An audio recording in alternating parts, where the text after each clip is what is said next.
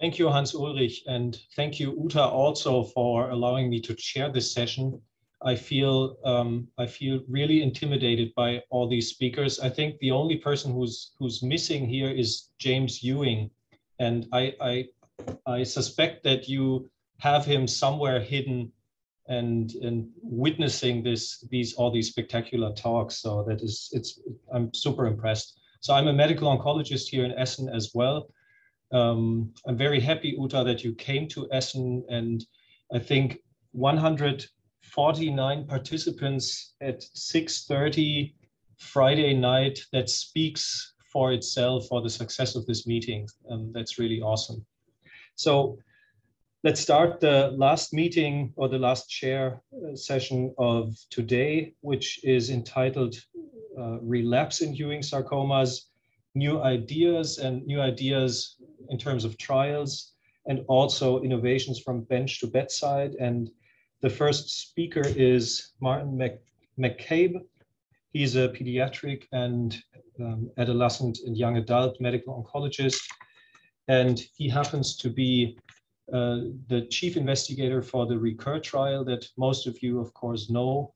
It's a trial that I truly envy coming from the soft tissue sarcoma world, because it really answers and aims to answer questions that are not funded by the industry, but that matter so much in clinical practice, which is which chemotherapy to choose when a relapse happens. And I'm really curious to see what your current update is.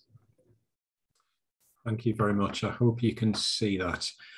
Please do tell me if you can't. We can. So great. Thank you very much, Uta, for asking me. I also, as everybody else has said, I feel quite honoured to be among a very stellar cast, and I hope I give a good presentation. So I'm going to talk about the development of the RECUR trial and the most recent update that I can give.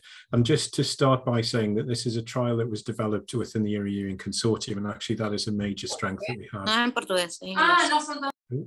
It's a major strength that we have in Europe. Because RECUR was developed by the EEC, it has EEC in the title, and actually I have a real problem when I write RECUR in normal English, because I have to remind myself how it's written, and it only has one E. Anyway, these are my disclosures, and I'm presenting this on behalf of the whole trial management group.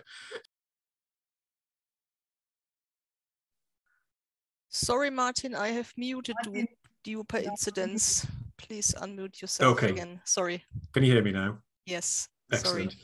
So when we set RECUR up in 2014, there were multiple chemotherapy regimens in use across the world for relapse disease, of which probably the most common and popular was irinotecan and temozolomide.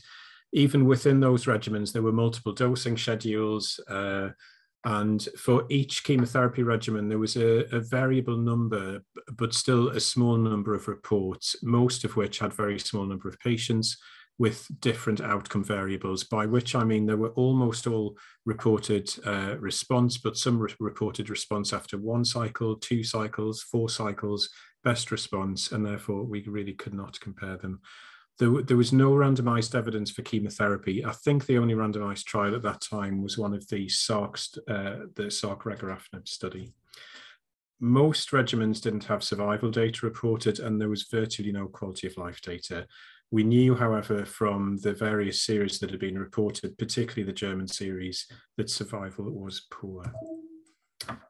So, and although we didn't know this in 2014, because this paper was only published this year, this was some work done by the Children's Oncology Group that describes 7 sequential phase 2 trials in relapsed Ewings between 1997 and 2007. And again, median survival was about 2 months, and again, not very good, not because of want of trying. So to give an example of how variable the evidence was, this was the evidence that we had for irinotecan and temozolomide, which, as I said, was the most common regimen. So it was made up of a mix of phase 1 and single center or multi-center retrospective studies. Most studies used the 2 drugs. The American studies tended to use VIT, so the addition of vincristine. If you look at the number of patients in each of these reports, they were generally small, And there was a 5-fold variation in the dose of irinotecan temozolomide, whether it was given intravenously or orally.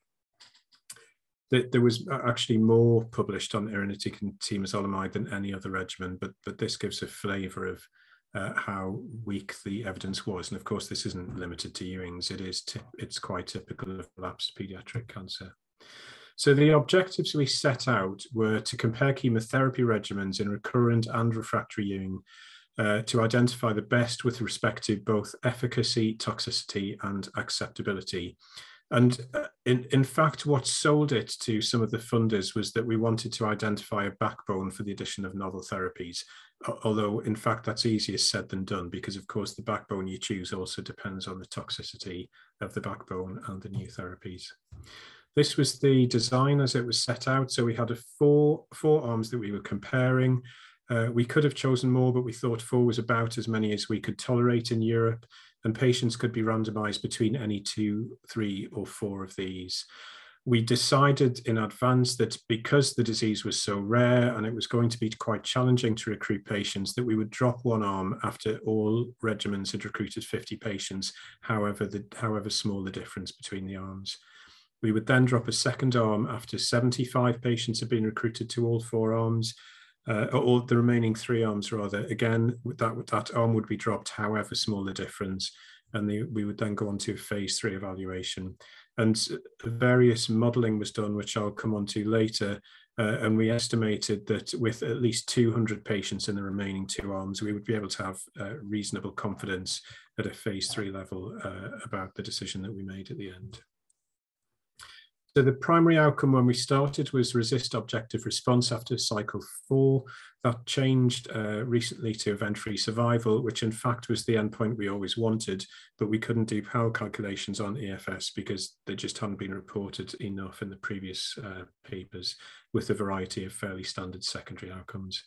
The inclusion and exclusion criteria were as broad as they possibly could be to maximize the number of patients we could recruit. Importantly, we included Ewing and Ewing-like sarcoma. We required histological confirmation, but as Steve said in his talk earlier, there was no central pathology review, and I suspect a lot of these cases were probably diagnosed on FISH.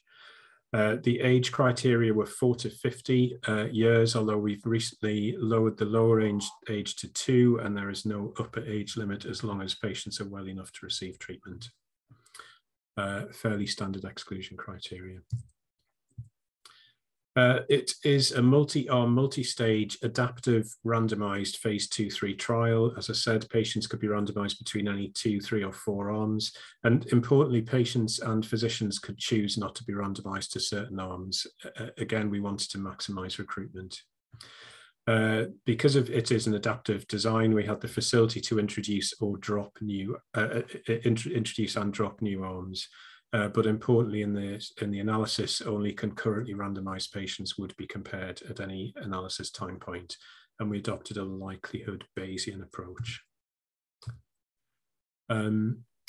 So this shows the potential of the adaptive design. If we wanted to bring new arms in, we could, as we dropped arms, as long as there were enough patients who could support the trial. And the phase 3 comparison would include patients recruited on day 1, as long as they were contemporaneously randomized. The benefit of this is, of course, is that it's much more efficient to compare multiple arms in a single trial rather than having multiple 2-arm trials. As I said, we decided to drop phase 2 arms rapidly if they look to be less effective. So just coming on to some of the results, the study is now open actually in 17 countries and 2 continents. So what isn't on this map is that we recently opened Austria. As expected from previous reports, the majority of patients were male.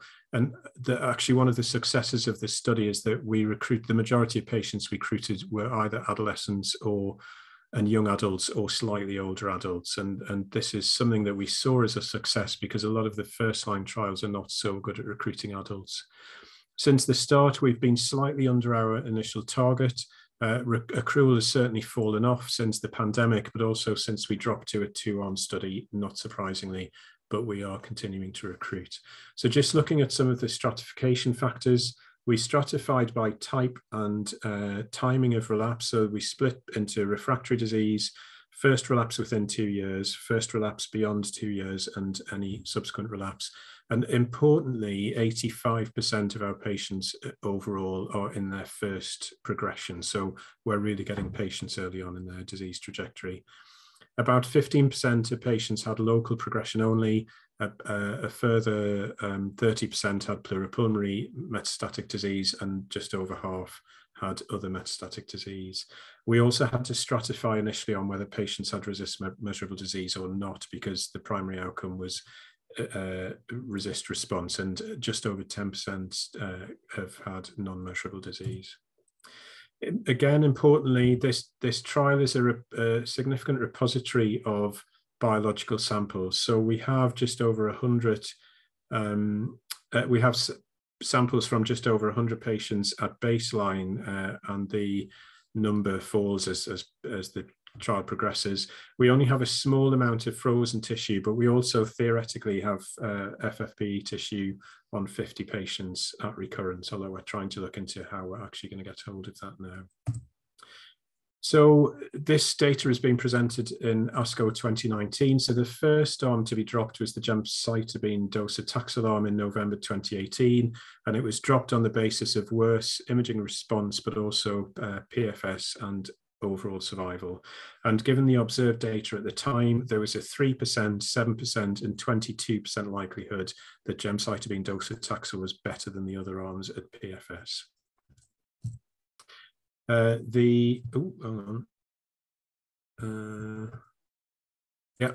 So the second arm was dropped in March 2020, and that was irinotecan temozolomide, which was a difficult piece of information to give to the community, but we had to follow the statistical rules of the study. And at the time that was dropped, there was a 7% likelihood that irinotecan temozolomide was better than the best arm, and 1 in 3 likelihood it was better than the second best arm. So, I mean, not surprisingly, these survival curves are fairly close together, and arguably there's very little difference between irinotecan temozolomide and the other arms. And certainly using a frequentist approach, this would just have been classed as a negative trial. The most recent arm, again, somewhat surprisingly, was finally close to recruitment just a couple of months ago, and that was the topotecan cyclophosphamide arm. Unfortunately, I would love to give you the actual results of this, but we haven't presented them in public yet. And so I can't really tell you any data other than that the recommendation was made on the basis of worse event-free and overall survival. Importantly, once the second arm was dropped, the trial theoretically went into a phase 2 comparison, although there was still a phase 3 comparison, although there were still phase 2 comparisons ongoing because we had brought in a carboplatin etoposide arm. I say this was surprising because we weren't expecting anything to happen until there were at least 200 patients in each arm, and actually the DMC made the decision after when there were only 70 patients in each of the topotecan cyclophosphamide and ifosfamide arms. So the differences were striking enough for them to initially recommend temporarily suspending recruitment and subsequently closing recruitment entirely. I hope the data will be presented in ASCO next year. That's certainly our plan. And our plans for 2022 and beyond is that we will plan to introduce a novel arm with ifosfamide and a TKI. We're just going through contract negotiation with the industry partner involved with that. So just coming on to some key successes of Recur. As far as I know, it's the largest clinical trial collaboration to date in Ewing sarcoma, and certainly in terms of numbers of countries and sites.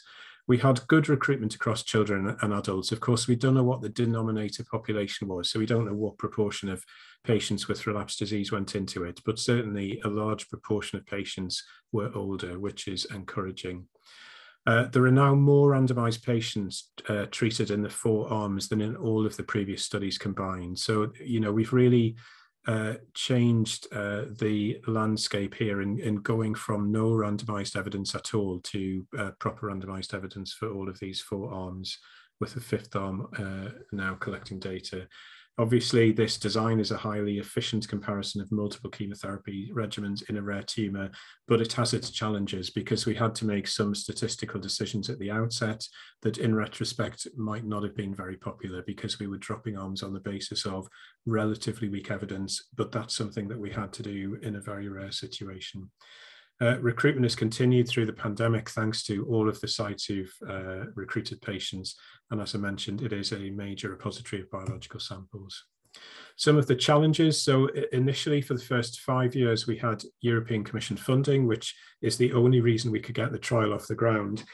And since that came to an end, several countries have got their own funding. And actually, the UTA was very successful in getting German funding as one of the first countries to open. The first countries to get their own national funding. We've also had several countries join along the way. So Australia, New Zealand, and Switzerland joined in 2018. Although UTA had funding for Germany, it actually took several years to open German sites for various reasons, and Austria has still opened. So trial setup is a major problem, and you know, it will always be so for a rare cancer. Some of the lessons we learned. So Bayesian design is another way of viewing the same data. Obviously, the data that are coming in are the same. There's been a lot of dissent between statisticians in different countries and organizations about the design, particularly the issue of whether you can define a trial as phase 3 if you don't have a standard arm, which of course there was no standard arm for relapsed Ewings. And clinicians, I think we still are very uncomfortable about it because we like to see very small p-values. The dropping of irinotecan temozolomide was a real challenge because it was everybody's favorite regimen. And then when ifosfamide became the winner of the 4, it was really unpopular, including with members of the trial management group.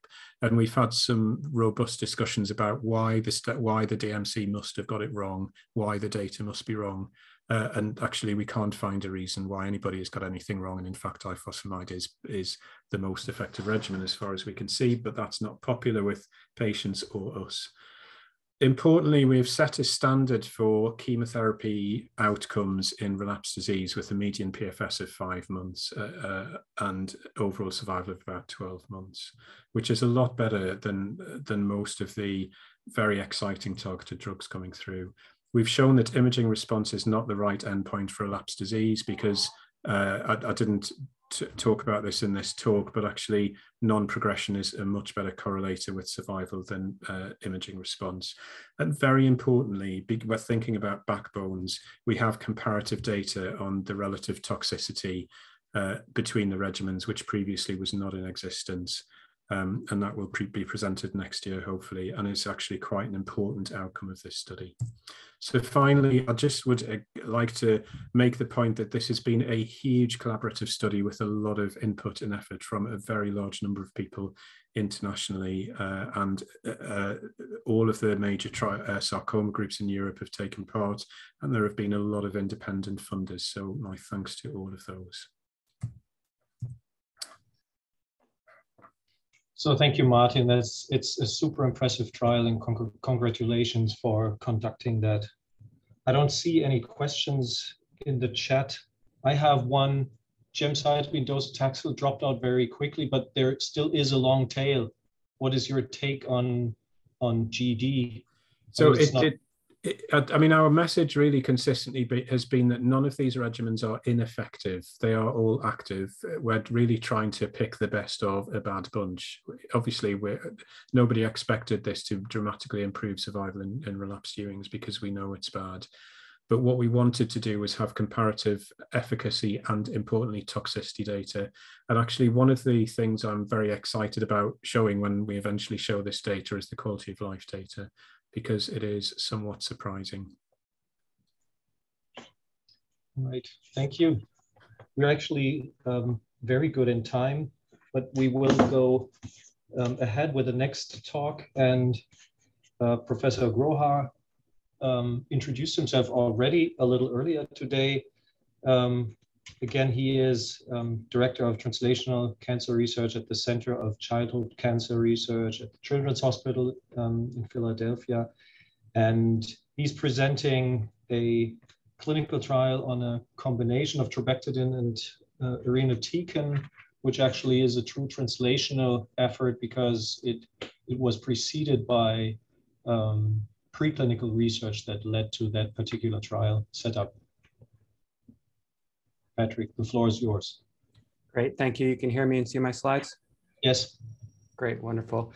Well, like other speakers, I'd like to acknowledge what an honor it is to present alongside of so many wonderful scientists. So we've heard a lot about James Ewing today appropriately.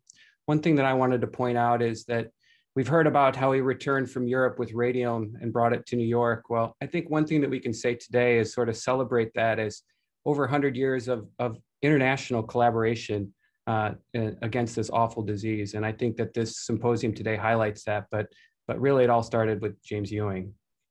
Another thing about him that I've sort of channeled in my own career is this idea that he had that the best hope of advancing knowledge in cancer was to study the disease in patients. And so as I've built my lab, I've sort of built it around this idea of trying to bring the bench and the bedside as close together as possible, with perhaps the link being via drug mechanism. So we had identified some active agents, trabectedin for one, that others in the community, Enrique and Kadia, have published very nice manuscripts on through the years. But we reasoned that perhaps by digging in on the mechanism of these compounds, we could identify second generation versions that are better novel combination therapies, and perhaps repurpose these compounds for other indications. Of equal import, we reasoned that perhaps if we could link clinical trial design to specific mechanisms of the drug, we may have more effective translation first to preclinical models and then to patients. And then in theory, we could design clinical trials that had enough correlative biology to teach us about the biology of high-risk disease. And in many ways, trabectedin irinotecan is, and this trial that's just called SARC-37 is the realization of this general vision.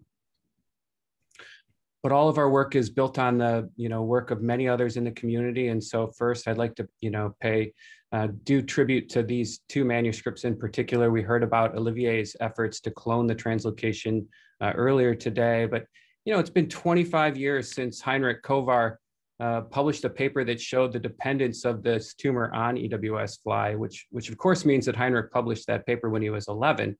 But otherwise, this observation has held up over many years and by many different molecular techniques. And so after a bit of gap in time, we and several other labs have worked to identify inhibitors.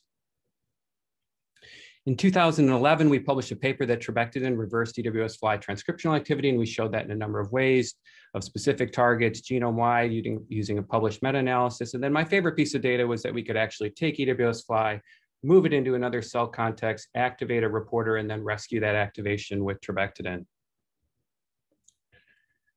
Not long after that publication, we sought to develop combination therapies, and we just made the simple observation about the EWS fly transcriptome that had been published by others, that one of the major classes of genes that were driven by EWS fly were DNA damage response genes. And so we reasoned that perhaps we could turn off some of these DNA damage response genes and selectively, or at least with some preference, sensitize Ewing sarcoma cells to treatment to a second agent.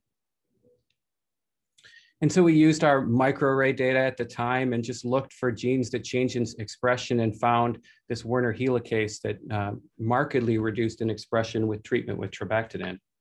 Now, the function of the Werner helicase is to resolve stalled replication forks, so it follows that it had been shown that these cells deficient in WRN are hypersensitive to irinotecan.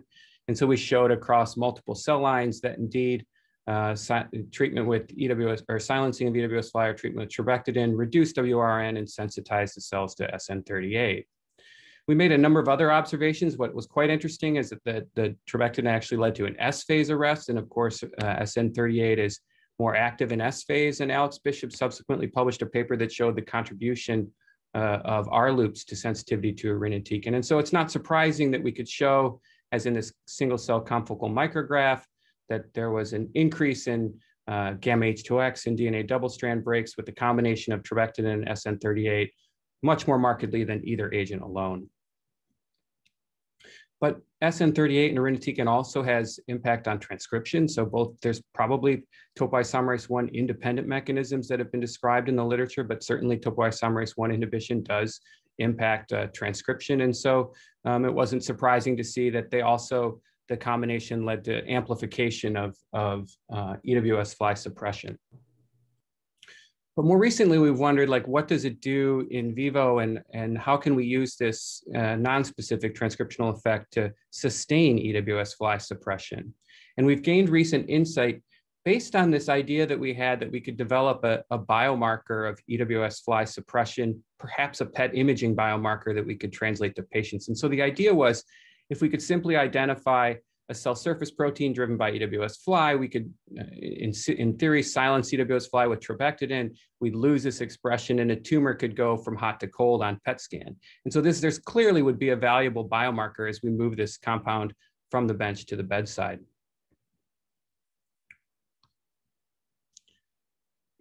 So we just screened a series of tracers that were available at the institution that were linked to specific protein targets. We did siRNA silencing in multiple cell lines and confirmed target suppression, and identified, a pretty well-established tracer called 18F-FLT. And indeed, we went on to show that the nucleoside transporter is responsible for transporting this radiolabeled thymidine into cells, and the TK1 protein, which phosphorylates and traps this tracer once it's intracellular, were all driven by EWS fly in the cell lines that we examined. And interestingly, this TK1 gene was independently identified by the Meltzer lab as a target of EWS fly, so it all fit. And we were able to show that indeed that this idea that the tumor would go hot to cold with EWS fly suppression was real. And this is some data that we have not published, but speaks to the idea that I just brought up about how could we employ a sort of non-specific transcriptional inhibitor to improve the suppression of EWS fly. And so these are PET images of animals that were given trabectedin or the combination, and also received the 18F-FLT PET imaging. So it's the nice thing about this is that we can look at the same animal over time and suppression over time. Even though it's not exactly the perfect biomarker, but nonetheless, here's a mouse bearing a xenograph. You can see it's quite hot on PET. This is just a bladder where the tracer is secreted, and you can see it remains hot over time. When we treat with trabectedin, there's certainly silencing by day 1, with recovery somewhere between 24 and here at 24, and somewhere between 24 and 48 hours there's recovery. When we add in the irinotecan on day 2 and day 4, you can see that the tumors are colder than with single agent trabectedin, and they remain cold for the entire duration of therapy. More importantly, you can actually see in this image the tumor regressing in the animal. And I'm getting the same yellow lines that Heinrich was getting. So maybe if I switch to this pointer, that'll help. So in essence, we've used this assay to show and confirm in vivo that irinotecan in combination with trabectedin not only increases the DNA damage, but serves to amplify and sustain EWS fly suppression. And I'll tell you, we've done a number of studies, some published, some unpublished, where there is sort of this critical duration of suppression that you need to achieve with EWS fly in order to see, striking tumor regressions.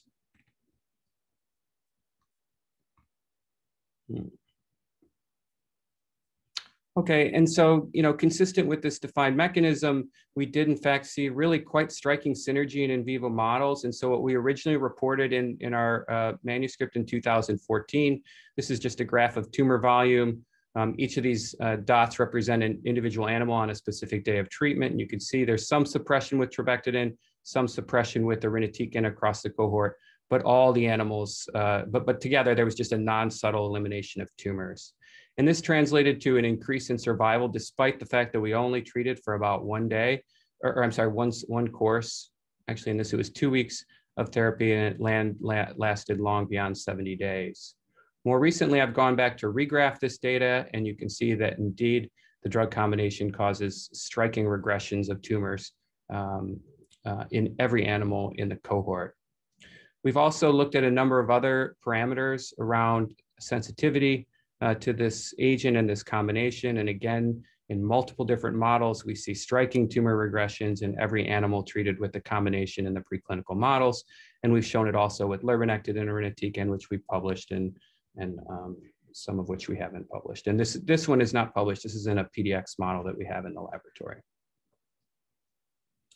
Okay, and so the last point about this combination is, I mentioned that perhaps we could use mechanism to guide schedule. Indeed, we've shown that the suppression of EWS fly is in fact strikingly schedule dependent, where it requires achieving a specific threshold of drugs. So in these experiments, we compare the same drug exposure, where exposure equals concentration times time, comparing a threshold exposure to a continuous exposure. So treat the cells for 1 hour with 18 nanomolar trabectedin, wash it out, collect lysate 17 hours later versus just 1 nanomolar for a total of 18 hours. And only in excess of a threshold do we see suppression of WRN, EZH2, or anaerobi1 in multiple models. And that's highlighted in lane 3 on the left and the Cmax high exposure on the right.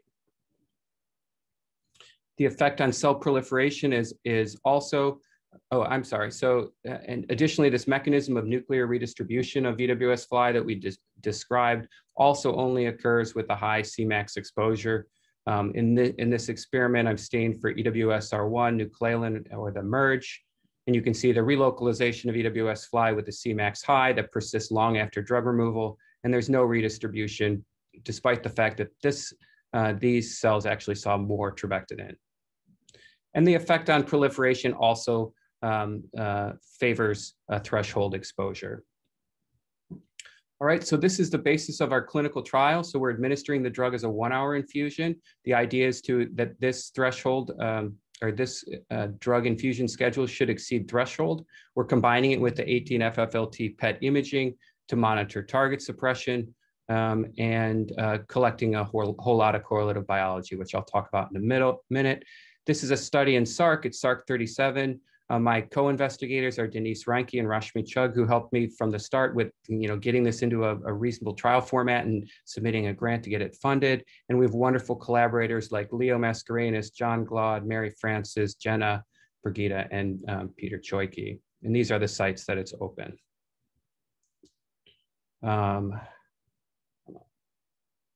All right, so the study is ongoing, so I'm not really going to discuss the results of specific patients, but to say that at the second dose level is where we would predict that we've exceeded the threshold, and all the patients on this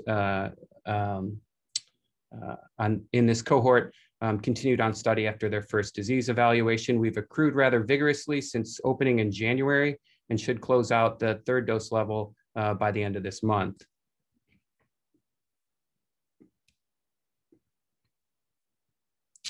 As I mentioned, we've loaded this study with correlative biology, consistent with the original vision of using the correlative biology to focus future discovery efforts. Of course, we have state-of-the-art pharmacokinetic profiling with Doug Figg and Cody Peer at the NCI to really measure whether or not we achieve this threshold. The FLT PET, I'll show you some of that imaging in a second, but it's really proven to be an interesting biomarker that also speaks to drug distribution. We've also collaborated with Brian Crompton and Masa Hayashi, world leaders in circulating tumor cells and circulating free tumor DNA, and we are collecting that on all our patients. And we've had a good amount of success at obtaining pre and post-treatment biopsies that we will, of course, do RNA sequencing, transcriptome analysis, single-cell sequencing, and establish PDX models. As it turns out, the FLT PET does in fact suppress in patients. So here's an example of a patient who had a nice response to the drug combination. And you can see on the top pre and post treatment, there is some suppression. The actual PET avidity of tumors is quite complicated that we've learned with this agent. And so, but nonetheless, it's really proven to be an interesting biomarker.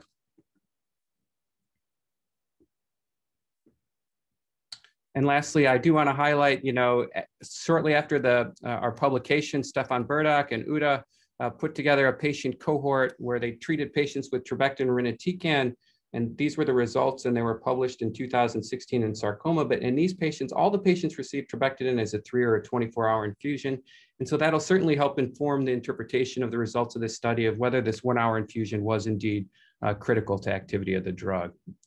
So in summary, this is a true bedside to bench and back again approach. We're evaluating trabectedin irinotecan currently in Sark 37. We've described a mechanism where silencing of EWS fly sensitizes to irinotecan, and then irinotecan in turn feeds back to amplify and sustain EWS fly suppression.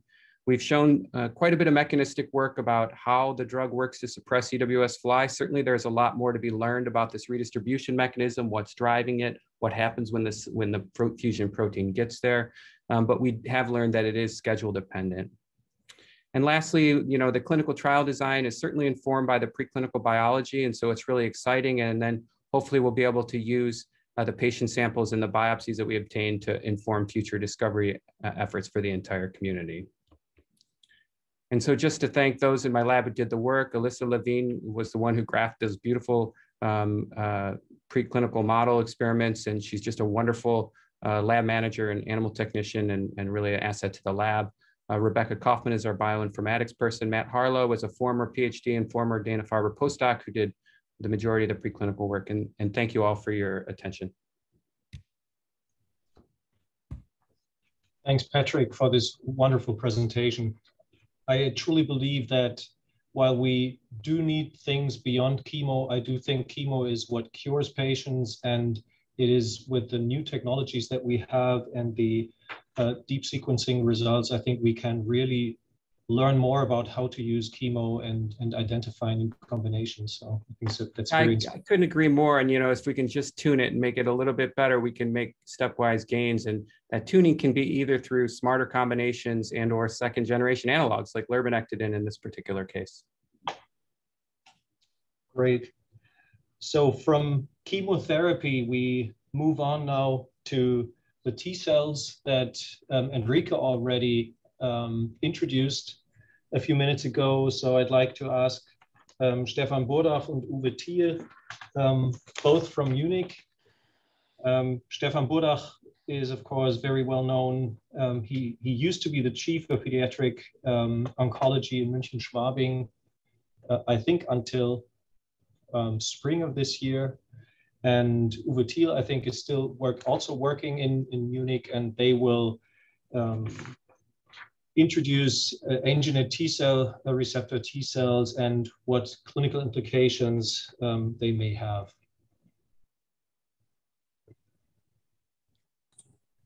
And the floor is yours.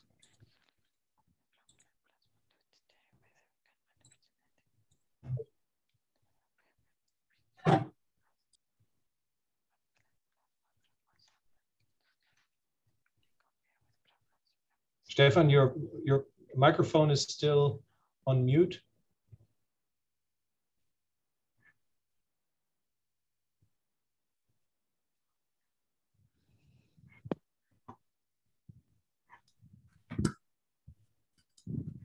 Okay, can you hear me now? Yes.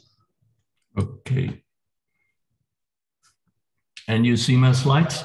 Yes, in presentation mode. Okay. Yeah, thank you, Sebastian, for your introduction. So before I'm going to talk about TCR, transgenic T cells, I'd like to applaud Uda and her team, not only for organizing this excellent faculty and great audience, but especially for including patients and parents who gave touching and powerful presentations today.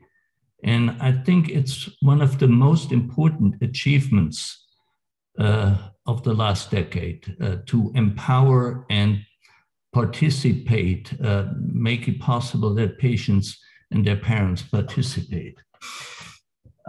So my first slide is getting back to Paul's talk, who did a great job at an ungodly time to remind us that we have to target metastasis with immunotherapy.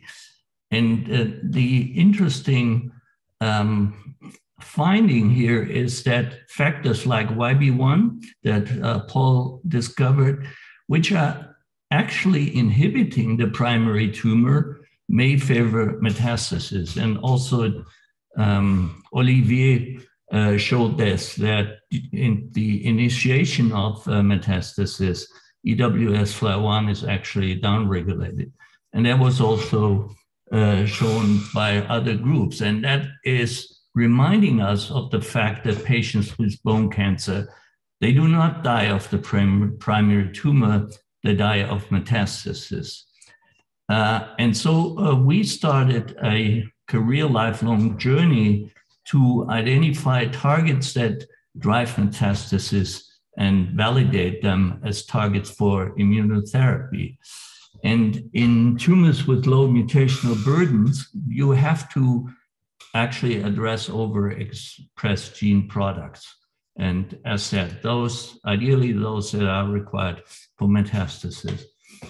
And we have completed the in vivo functional analysis for metastasis of 9 of the 37 genes that we found to be overexpressed starting in 2000, and we published this in 2004. And then we generated class 1 restricted cytotoxic T cells against those products.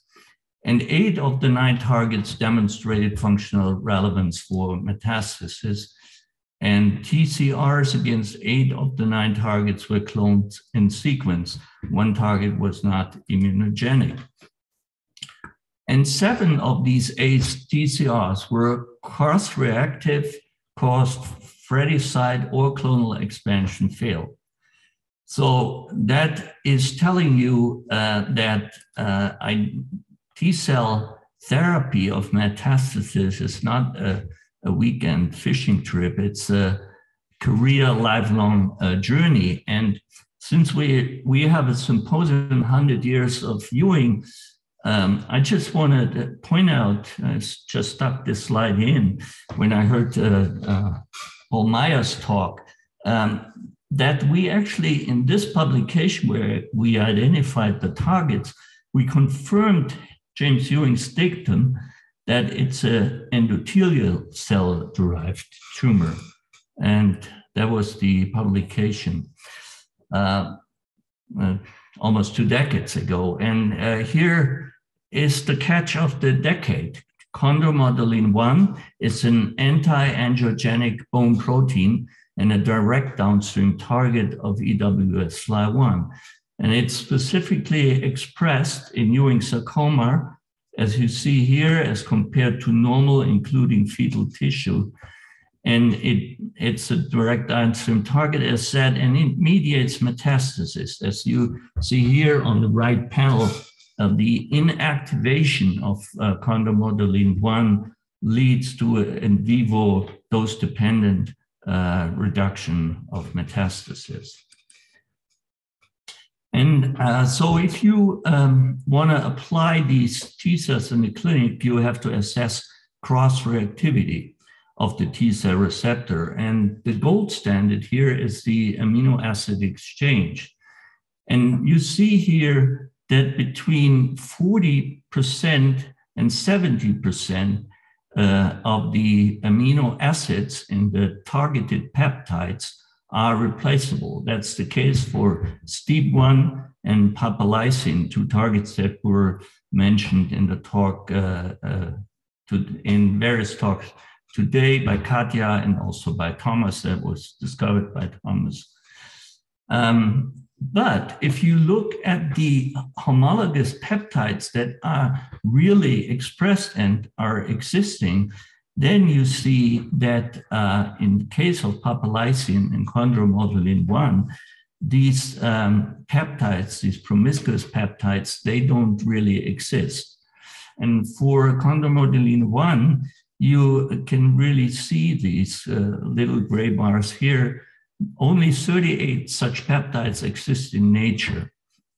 And of course, we looked at the 38 and we found that there was 4 of these 38s that displayed a sufficient binding score to be recognized by T cells, and the best being a mitochondrial transporter, MCUB, which turns out to be different just by 1 methyl group from chondromodulin 1. And this single amino acid exchange leads to a decreased, as you see here by the hatch bars compared to the white bars, decreased peptide binding and TCR recognition. However, this peptide, the MCUB peptide, is not being processed and not being presented. And that is why no cross-reactivity occurs. And the receptor affinity half-life turned out to be about 2 minutes. So I'm going to address now in the next 3 minutes 3 optimizations of this therapy. And the first is addressing the stroma and the microenvironment, as pointed out by Enrique and Pat already, showing that this paradoxon in Ewing sarcoma of inflammation and immunosuppression, as Enrique said, it's an immune desert, although it's an inflammatory tumor with inflammation signs and fever. And that is, as Hendrik and Valentina showed out, linked to expression of endogenous retroviral elements in particular myeloid cells that turn out to be immunosuppressive. These are mainly expressed, these retro elements, in DNR negative myeloid cells, and these are myeloid-derived suppressor cells. So that may be one mechanism why this tumor has an immune desert around to protect him. And the optimization 2 addresses this problem, and this is work by Sebastian Schober in the lab, by using a genetically engineered, actually driven by the metastatic driver YB1 mentioned earlier, discovered by Paul. And this activation of this oncolytic virus induces immunogenic cell deaths, generating a hot and pro-immunogenic environment. And you actually see here in this green curve that the combination of our T cell with this oncolytic virus increases a better lysis of the tumor cells as compared to the T cell alone, and of course, as compared to also the oncolytic virus alone, and that's the control group. So the YB1-driven oncolytic adenovirus-mediated immunogenic cell death may be a means to overcome the extracellular vesicle, the exosome containing retroelement derived immunosuppression. And the optimization 3, and Uwe will explain this in further detail, addresses to increase the functionality by autotopic TCR replacement instead of random TCR replacement, done by a doctoral student in our labs, Busheng Yu, who actually shows that you can generate by CRISPR-Cas gene editing, knocking out the endogenous alpha chain and replacing this with the therapeutic product. You can generate a very pure T cell population that is functional, as you see here, especially in long-term culture. So in short-term culture, these CRISPR-Cas engineered T cells that you see here in red are not necessarily better than the retrovirally transduced, but after 54 days, there is clearly an improvement, and you see this also by cleaved barb as an indicator of apoptosis. And you see that these T cells kill specifically the peptide presented by T2 cells or by A2, but not positive, but not by A2 negative cancer cells, Ewing sarcoma cells. And that's the quantitative evaluation.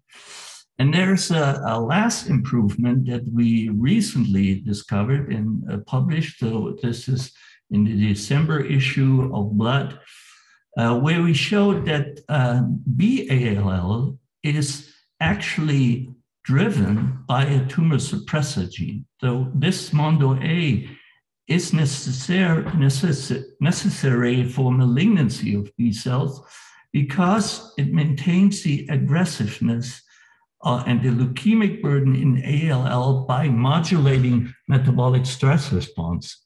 And that refers to what Paul was just saying, that tumor cells need a mechanism to limit oxidative stress.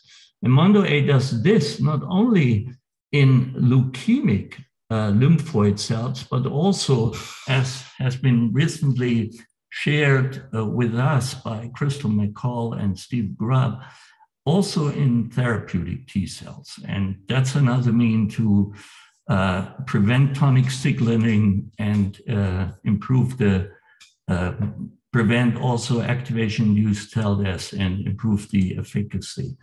So to summarize the first part, we need immunotherapy to address metastasis. Estimation of cross-reactivity may occur by just looking at amino acid exchange assay, and these T cells, as Uwe will show you, may prolong survival, and the extracellular vesicle or exosome-derived retroelements may be a key to understand the oxymoron of inflammation and immunosuppression in cancer. And these T cells synergize with YB1-driven oncolytic virus, and the autotopic TCR gene delivery may improve this safety and functionality. And last but not least, understanding immunometabolism, not only in the tumor, but also in the therapeutic T cell population, may help to prevent tonic signaling and T cell exhaustion.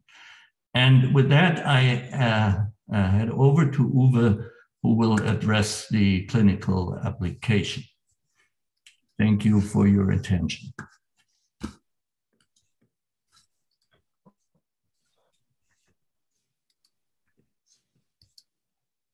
Hold on, I'll be right there. Can you see my screen? We do. Yeah, okay. Thank you for the introduction into the clinical part. Thank you also to Uta Dirksen and the organizing committee. I feel quite honored to have the possibility to talk here.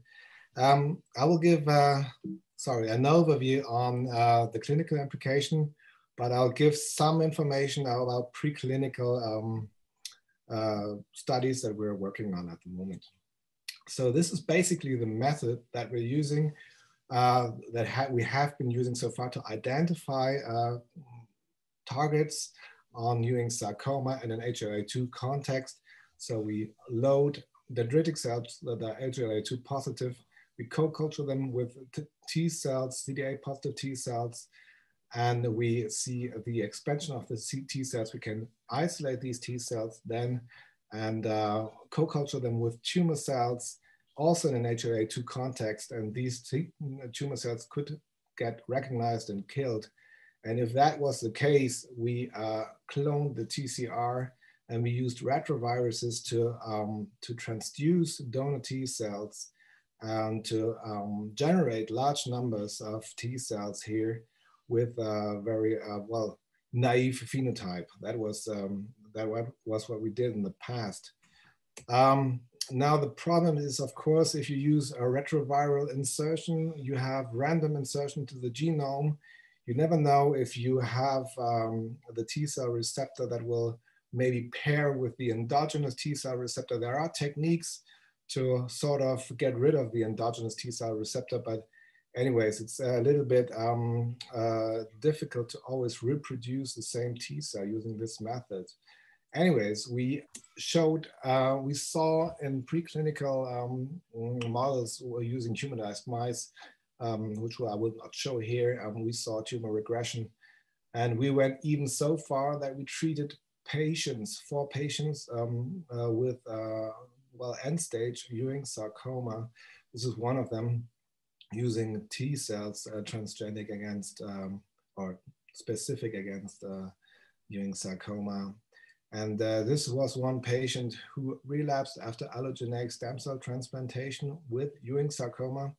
This patient had a multifocal relapse, and we implemented T cells generated in our lab and we gave them to this patient. And this is the PET signal after the first transfer, and this is the PET signal after the second transfer. So we saw some kind of weakening of the PET signal, and we deduced that this could be associated with some kind of anti-tumor response. We could also detect our T cells in the patient's blood and in the bone marrow, and we saw homing of our T cells to affected bone marrow sites. This has been published in 2017. And, but anyways, this is just a hospital exemption. We cannot really deduce that much information out of this. So we always wanted to plan some kind of clinical study in order to really draw information that are more profound on this issue. Anyways, we gave 20 million T cells to this patient, and there was no sign of GVHD. So at least we saw no toxicity, or very little toxicity in one patient. And this was already some kind of information. But anyway, we would have liked to start a clinical study. And if you want to start a clinical study, I think everybody who's dealing with clinical studies know about the regulatory problems, about the whole issue, that the money that and the time that you have to put into it. So we decided to use a technique in which we don't have to use viral transfer, because this is a, well, difficult issue from regulatory point of view. And we also saw that using electroporation and orthotopic replacement of the T cell receptor and to put it under the control of the physiological promoter may even lead to better viability and better anti-tumor responses. This has been published by a group here in Munich, not against, this was more in the infection setting. But anyways, we sent Busheng and Christina from our team to their lab, and they sort of transferred the technology using CRISPR-Cas for T cell receptor transduction. So this is basically the technique. I think everybody is aware of what we're dealing with, so we can really put our gene product at a particular site. And here we cut out the endogenous T cell receptor and put our T cell receptor into the genome to put it right under the control of the respective promoter. These are some preliminary results that we see, as Stefan already showed as well. We saw that the transduction rates of CRISPR-Cas transduced T cells are comparable to the retroviral transduction, but this does not really say anything about the quality of the T cells, because you have to check for recognition and killing. Here we saw recognition of the tumor cells in both a CRISPR-Cas and retrovirus setting. We saw also the killing in the excelligence setting. So the HLA-2 positive Ewing Sarcoma cell lines got killed, whereas the controls did not.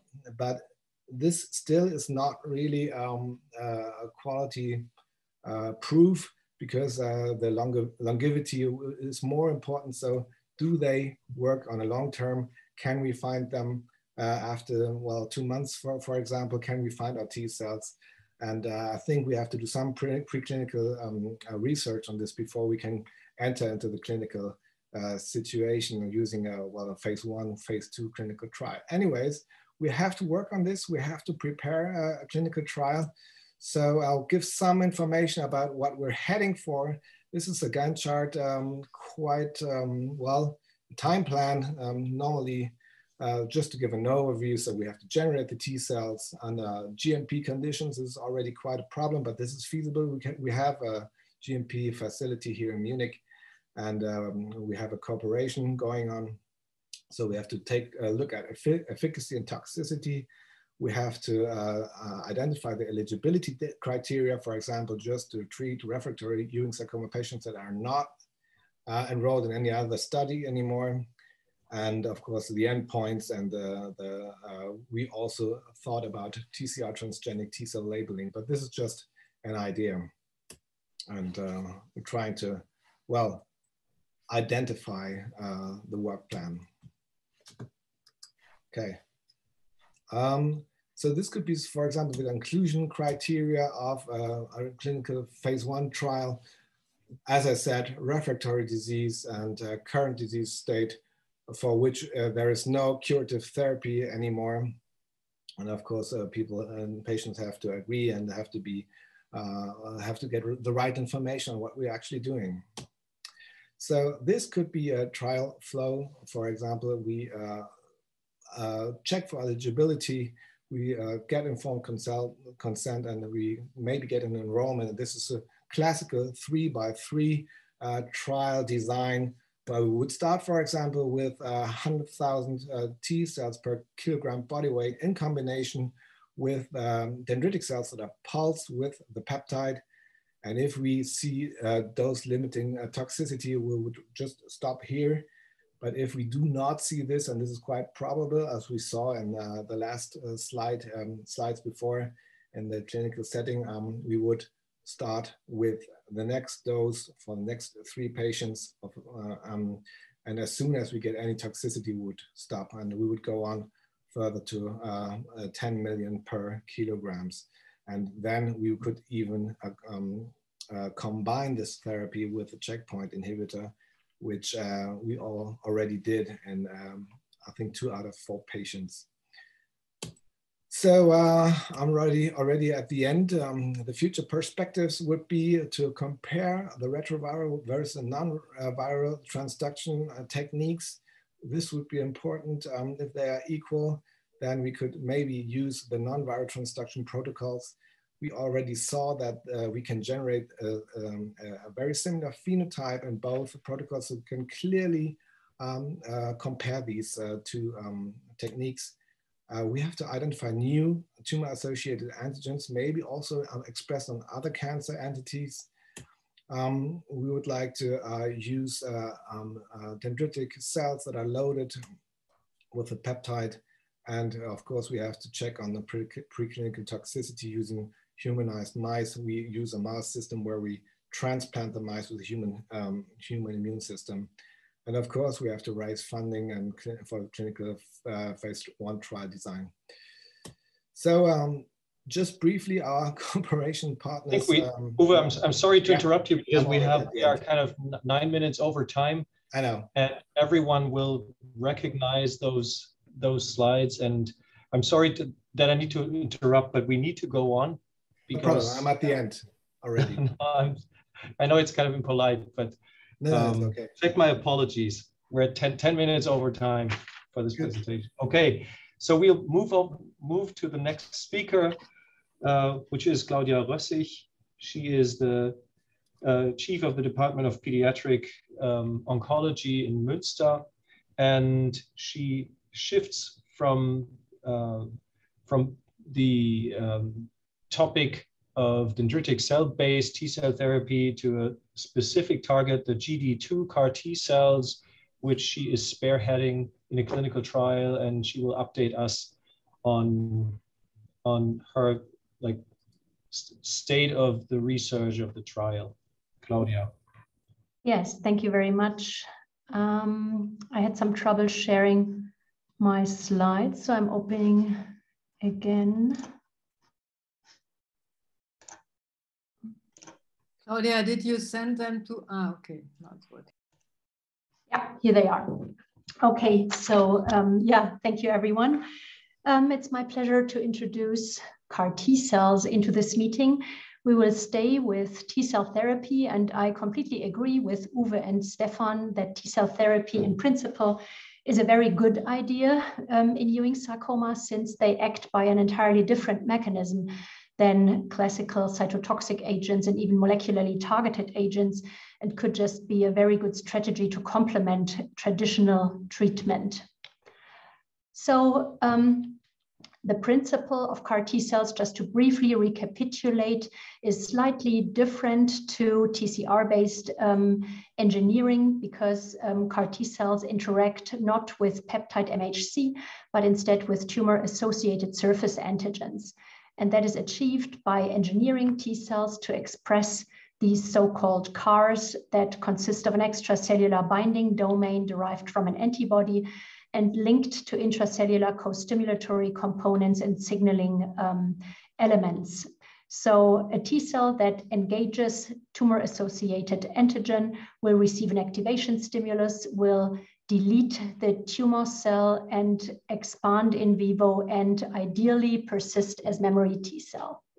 Here you see an example how a single dose of CAR T cells achieved a complete remission in this patient with a large mass. This mass was not Ewing sarcoma. It was an extramedullary manifestation of B-cell precursor ALL. It was a CD19 specific T cell, and it just demonstrates what these T cells can do. But in true solid tumors, CAR T cell therapy so far have not been truly effective. And that is despite the fact that CAR T cell therapy did not start off with B-cell malignancies in CD19, but the first clinical trials performed were in solid tumors. And this is one that I did myself together with Malcolm Brenner when I was a postdoc in his institution in Houston. We generated one of the first CARs, this time against neuroblastoma and against an antigen that is not a protein antigen, so no transcript. It's a ganglioside glycosphingolipid anchored in the plasma membrane, and it's called GD2. GD2 is expressed in immature neural precursors, also in mesenchymal precursors. And the disease we targeted, neuroblastoma, as a derivative from neuroectodermal tissue, highly expresses GD2 on the cell surface. Our study results still were only moderately successful. None of these responses was durable. More recently, there has been light on the horizon, at least in neuroblastoma. Here you see results from a clinical trial performed in the UK, also targeting GD2 in neuroblastoma. And here at the highest dose level with an advanced CAR T cell design and some improvements included into the study, like preparative lymphodepleting chemotherapy. There were some mixed responses and even good partial responses observed. He was the best response. So this patient had bone marrow disease almost entirely cleared by a single dose of CAR T cells. This was also reflected by a very good partial remission in this MIBG scan. So CAR T cells can be active. And the good news here also was that they did not cause any CNS toxicity, even though GD2 is known to be expressed low level also in the CNS. So that was a major fear. So how can we move CAR T cell therapy to Ewing sarcoma? We investigated GD2 as a target also in Ewing sarcoma, since generally Ewing sarcoma is thought to be derived from a mesenchymal progenitor cell. I know Stefan Bordak disagrees, but this is not the current focus, actually. It just motivated us, since mesenchymal progenitor cells were also described to express GD2, to investigate this target in Ewing sarcoma. We developed technologies to detect GD2 reliably by immunohistochemistry and also immunofluorescence staining, not only in paraffin-embedded tissues, but also in cryopreserved tissues.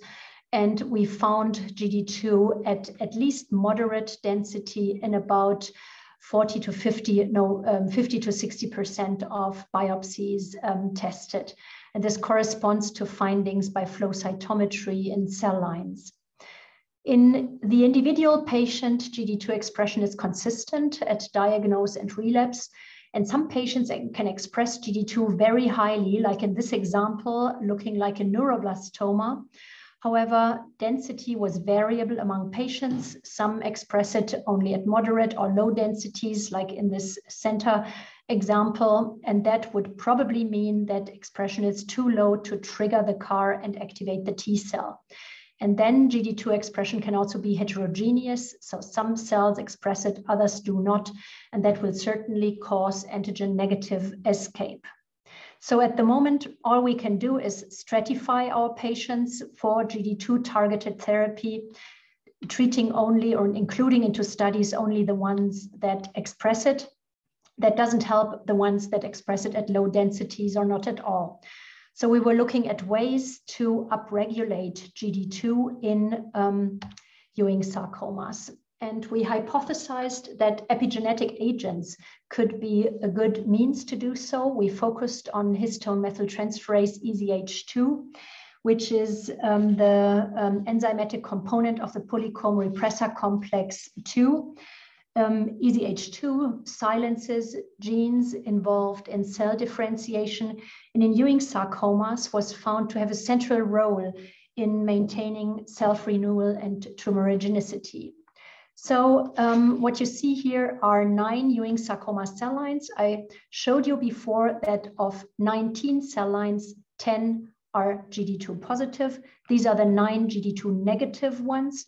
We treated them with an EZH2 inhibitor, GSK126, for 1 to 2 weeks. And we found that the agent upregulated GD2 in 7 of these 9 cell lines. This was reversible upon removal of the agent. It was reproducible with tazemetostat, an alternative already approved agent. And if we treated alternative healthy normal cells or other cell lines from different cancers, from alternative cancers, we did not see any GD2 upregulation, which supports the concept. So how about in vivo data? We also used tazemetostat, the clinically approved agent, to treat mice with CHLA-10 Ewing sarcoma xenografts. We treated them for 2 weeks and then performed an autopsy and stained for GD2 again. And indeed, we found that in vivo treatment with tazemetostat reliably upregulates GD2 in Ewing sarcoma. So in fact, tazemetostat pretreatment could be an effective window strategy preceding GD2 specific CAR T-cell therapy to extend the spectrum of this and enhance the proportion of patients amenable to GD2 CAR T-cell therapy. But it does not solve all of the issues associated with CAR T-cell therapy at the moment. Ewing sarcoma, as any solid tumor, is embedded into a tumor microenvironment that contains various highly hostile components against infiltrating T cells. In fact, Ewing sarcomas, as other childhood cancers and other sarcomas, is a prototype of an immune desert, a kind of tumor that does not respond to checkpoint inhibition, that has various stroma and cellular components that exclude T cells from the tumor microenvironment and that induce dysfunction, exhaustion, and even T cell death. And one candidate cell component that is substantially enriched in the tumor microenvironment in Ewing sarcoma is a tumor-associated macrophage and other myeloid cell components. So we investigated in an explorative design, investigated Ewing sarcomas by multicolor immunohistochemistry, looking at the cellular components, several candidate components. We found indeed that there were essentially no T cells, but a large number of macrophages. We found by looking at various immunosuppressive candidates that these infiltrating macrophages can express the immune inhibitory component HLA-G. And we found that this was associated with a number of infiltrating macrophages. And then when we expressed HLA-G in a myeloid cell line and exposed them to CAR T cells, we found that indeed these HLA-G positive myeloid cell inhibited the function of CAR T cells in vitro assays. So this is one mechanism of likely very many, and we are fully aware that by simply inhibiting one mechanism, we will not be able to make CAR T cells work. There are too many cooperating mechanisms active. So what we are focusing on is a strategy that relies on engineering T cells, not only with a chimeric antigen receptor, but in addition with a functional enhancer that is triggered only upon interaction of the CAR with the target. And this enhancer can be cytokine, IL-12, IL-18, like in the study we are currently planning. It can also be a single chain antagonist of some inhibitory principle, or it could be an alternative strategy, some anti-Ewing sarcoma agent. We engineered in cooperation with Hinrich Abken in Regensburg and Axel Schambach in Hanover as a one vector that is able to express both transgenes in one vector and effectively transduce T cells. And we are now pursuing a clinical trial with the first of this, what we call CAR-T micropharmacies. And that will be a German multi-center trial with centers also in Essen and in Münster and several others. But there's one issue left. Just imagine CAR-T cell therapy is effective, and we want to treat patients large scale within clinical studies and even outside clinical studies. We will need access to CAR-T cell products. And CAR-T cell products are very expensive to manufacture, and they actually remain so even after effective development. So for a pharmaceutical company, it is entirely unattractive to develop such products for a rare disease. And we cannot expect and count on pharmaceutical industry to help us develop such products for broader clinical use in a rare indication like Ewing sarcoma. So what we are pursuing in parallel is to set up academic manufacturing. A model that I have in mind is that certain academic sites obtain GMP licenses for individual products, and we have semi-automated technologies now that allow us to do so. And then these sites can distribute these products to additional sites that do not have licenses, but are eager to enroll patients into such studies, or simply eager to treat patients once such agents have been approved. So to sum up, CAR-T cell therapy does have potential also in solid cancers, but to become effective against Ewing sarcomas, it will certainly need further advances. One issue is that CAR targets are all flawed by heterogeneous expression, and GD2 is no exception. One option could be to selectively upregulate the antigen by epigenetic agents in a window preceding CAR-T cell therapy. In addition, we have to address barriers in the tumor microenvironment. We have to generate higher performance CAR-T cells or combine them in a smart way with combination partners. And then I just would like you to bear in mind that this current approval of CAR-T cells as standard medicinal agent will not allow us to use them in a broad way, even if we manage to achieve a success with clinical studies. So we will have to think of ways to manufacture them. And with this, all I have to do is acknowledge my group in Münster and our cooperation partners. And I'm happy to answer your questions. Thank you, Claudia, for being even a little bit ahead of time. So this actually allows us, there are a couple of questions in the chat.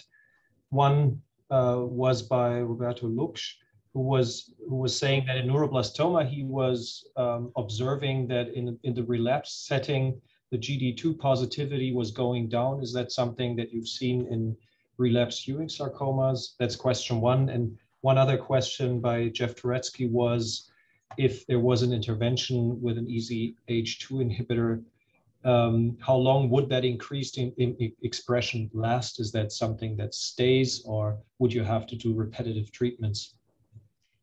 Yeah, thank you. So the first question with the stability of GD2, in neuroblastoma, actually, there are some rare instances where GD2 is entirely lost or going down really strongly, but it's rare exceptions. GD2 in neuroblastoma really is a good target, and it's not as good in Ewing sarcoma. In those patients where we did repetitive investigations of GD2 expression at diagnosis and relapse, even several relapses, we did find it to be stable in several patients, not in all, but typically it was stably expressed. And we did find it even at a higher rate at relapse than at first disease, which is always a good thing, of course, because it doesn't look like it's being lost at relapse so easily. And your second question, for how long upregulation lasts, we only have in vitro experiments for that. And it does start going up after a week of continuous treatment and reaches a peak after 2 weeks, and then lasts for another 2 weeks even upon removal, and then goes down again. So there will be some opportunity for GD2 targeting. All right. Thanks a lot and good luck for the trial. We're all looking forward to the results of that. Thank you all. Second last presentation is by Jeff Turetsky, who everyone has seen today already. He's Chief of Pediatric Oncology at Georgetown University in Washington. And there's also Stefan Zollner, who presented already, and Joseph Ludwig from the MD Anderson Cancer Center in Houston. You have the conundrum of sharing 15 minutes with 3 people. And we're looking forward to the presentation on the seemingly lowest hanging fruit targeting the fusion protein. Well, thank you, Sebastian, and thank you, Uta, and everyone for who set up this wonderful day and for giving us the opportunity. Stefan Zollner actually excused himself so that we now only have 2 people presenting today, and it'll make it a little bit better. And I'm going to go really quickly to try to do my part in 7 to 8 minutes so that Joe has time for his, and maybe we have time for a question.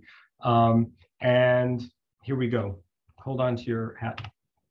First of all, I have to disclose that we are going to talk about molecules that, because I'm a co-founder of the company, consultant, and hold equity, I have to disclose this. Okay, so this is a graph you've seen a few times today, and I really want to just emphasize how with metastatic patients, we haven't made a lot of progress. With localized patients, we still could have a long ways to go.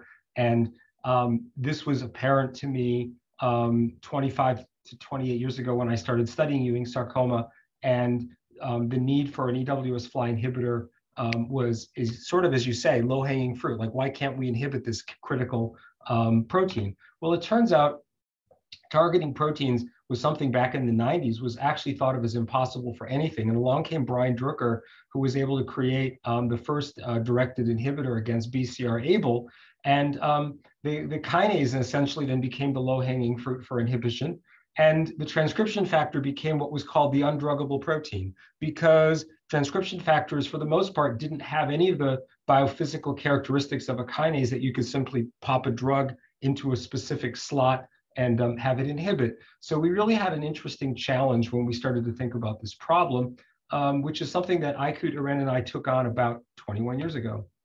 We decided that without going through the long list of things I would give in a longer talk, we decided to go after the proteins that interact with EWS-FLI. And the idea that we had was, up until this point, many people had discovered that specific proteins are interacting with EWS-FLI, and they're across the map in different ways. And nobody really knew how they were specifically interacting, but many studies, including some presented, published by Heinrich Kovar, who was speaking earlier today, showed that these different proteins, basically unrelated to each other, were involved in direct interaction with EWS-FLI, and in some cases directly involved with regulating some of the transcriptional targets. So we had this interesting hypothesis that if we could learn about these protein interactions and identify some of the specific proteins, and one of them we found early was RHA, which was even shown earlier, the idea would be that if we could create something that would stick to EWS-FLI and block the interaction of some critical protein, such as RHA, that we would then be able to have a therapeutically targeted drug that would have relative specificity for EWS-FLI. Okay, so in order to do that, we did a series of experiments with phage display, and the phage display gave us a peptide, and the peptide led us to the RHA. And Thomas Grunewald showed that work a little bit this morning. And it turns out that we took advantage of that by creating a GST-RHA fusion of the part of RHA from 630 to 1020 amino acid that binds to EWS fly. We knew exactly where EWS fly was binding to RHA, but we didn't know where RHA was binding to EWS fly. And we wanted to validate whether we could actually disrupt the interaction. And the way we did it was with a competitive peptide. So this shows the immunoprecipitation of the interaction. And this shows when we add in the peptide, we can dissociate the two, and that effect is dose titratable. Now, showing that we could break RHA from EWS fly was only part one. The second thing we had to show was that breaking RHA from EWS fly would have an adverse effect on tumorigenesis. And we did that here by taking that same peptide, putting a GFP tag on it, and showing that when it was expressed, the peptide was expressed throughout Ewing sarcoma, as opposed to just the GFP alone, we could suppress colony formation. When that peptide was excluded from the nucleus using a nuclear export signal, we could show that there was no effect on colony formation. And we put that same peptide into rhabdomyosarcoma and neuroblastoma, neither of which have the fusion, and we showed that there was no effect on oncogenic soft agar colonies. Okay, so then we had to go from there to a small molecule because peptides just weren't going to make it as primetime drugs. So the idea was the same. Could we put a small molecule onto EWS fly and block RNA helicase? We used the technique called surface plasmon resonance, where we would attach EWS fly onto the surface of a chip. And once that EWS fly was bound, you would simply see that there would be a deflection of light. This was measured by the computer. And then one by one, we ran small molecules over the bound EWS fly. And we simply looked for a small molecule that would stick to EWS fly. And that was going to be a proof of principle that we could even do it. So that, you know, at the time, it was called undruggable. Nobody thought we could even stick a molecule onto EWS fly, but we actually did, and we found one. And the one that we found was from a National Cancer Institute library of compounds that went by this name and number. This is the structure of that compound. And with some chemistry, Yali Kong at Georgetown University, in her fourth notebook on page 279, did a series of analogs around this phenyl ring, including this methoxy. And then one of the things we were able to do is, since we didn't know exactly where this molecule was binding the EWS fly, we were able to separate this into its two enantiomers. And we showed in a whole series of assays that are published, and I won't be able to go into it today, that only the S enantiomer was active at inhibiting EWS fly, including this biochemical assay using full-length recombinant RHA, which is published in this nucleic acid research paper. Going on. So now we had to find out whether or not this drug would really work. So the drug was a pharmacologic nightmare. Eventually, Peter Houghton suggested we create the first Ewing sarcoma model in a nude rat, which is what you're seeing here. And the nice thing about the nude rat was able to give the drug by continuous infusion. So we gave the drug by continuous fusion, and lo and behold, over about a 3-week period of time, we not only caused complete regression of fairly large tumors, but when we looked at the pathology, we could see elimination of CD99 positive cells in the leg where the tumor was growing. So we were pretty encouraged by this. This led us to go on. I just want to briefly show, because the talk was advertised with vincristine, work with Stefan Zellner, and when he was in my group, showed that there was synergy between vincristine and YK, which was part of the clinical trial, but we won't have much more time for that today. And anyway, we went on to try to create a company. I tried twice because the patients wanted this drug and they failed. Finally, Scott Glenn got in touch with me about a different project, and we formed a company called Tocolis in 2014. That led to the analog TK216, which had the same activity as the SYK4279. So that's where the clinical trial continued. We got the IND in 2016, and in order to stay on time, these are the people that made that happen. Aykut Eren was a partner in this since the beginning, and I give him a tremendous amount of credit for helping me stay focused and on task. Steve Metallo is a chemist here at Georgetown who was really helpful in helping us work with the disordered protein. And there were many foundations along the way that helped us with the support. And now I would like to turn it over to my esteemed colleague down in Houston, Texas, Dr. Joe Ludwig, to tell you all about the clinical trial and the results. Take it away, Joe. Thank you, Jeff, and thank you, Uda and audience, for the invitation today. It's certainly a pleasure to present in front of this esteemed audience. Sorry if I'm losing my voice a little bit under the weather, but so this was a trial, obviously based on an immense amount of work preclinically by Jeff. I want to just acknowledge the group nationwide that participated in this trial. It enrolled 9 different institutions spread geographically throughout the United States. So the design itself had 2 phases, and each phase had 2 parts. Phase 1B was a dose escalation component. We started at a dose of 18 milligrams per meter squared per day. And I should note, this is an IV formulation. There was a discussion about whether or not patients whether or not we could actually develop the oral formulation soon enough, or whether or not we should just directly try the proof of concept and provide this intravenously. So the decision to start was intravenous. We started a dose of 18 milligrams per meter squared, gradually increased that up to a dose limiting toxicity, which was observed at 288 milligrams per meter squared per day over a 7-day infusion. Subsequently, dropped the dose down to 220 milligrams over that 7-day period that was well tolerated, and then eventually extended that from 7 days to 10 days. During the 10-day infusion, there was a DLT, and subsequently we dropped the dose to 200 milligrams per meter squared per day over that 10-day period. That was well tolerated both for the 10-day dose as well as a 14-day dose. At that therapeutic level, we were achieving what we thought, based on pharmacokinetics, super therapeutic dose. As Jeff alluded to, but we don't have an extensive amount of time to discuss today, there was strong data that this would be synergistic with vincristine. And so the decision in the expansion portion of the trial in the phase 2 was to combine TK216 with vincristine. So that was studied in 44 patients. Ultimately, we presented that data to the FDA, and I'll talk about response data shortly. But what you're seeing is that effectively we had a disease control rate of about 44%, a response rate of about 8.1%.